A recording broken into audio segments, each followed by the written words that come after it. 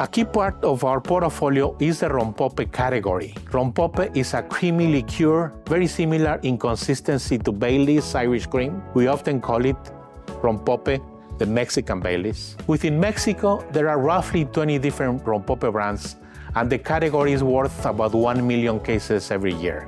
But in the US, there are only a handful of them available, and we happen to be the importers of both of the two leading brands, Santa Clara Rompope for the entire country and Coronado for the West Coast. Rompope is enjoyed straight or in the rocks, and is more famously used as an ingredient for all kinds of Mexican desserts and dishes such as rompope flan, rompope crème brûlée, rompope ice cream, rompope tamales, and rompope cornbread, and many other desserts and dishes. Rompope is tied to Mexican culinary tradition. Practically every Mexican consumer has heard or have tried rompope. And every brand of rompope has its own distinctive taste profile and consistency, as well as its own consumer audience. Many buyers in America believe that rompope is a Mexican version of an eggnog with alcohol.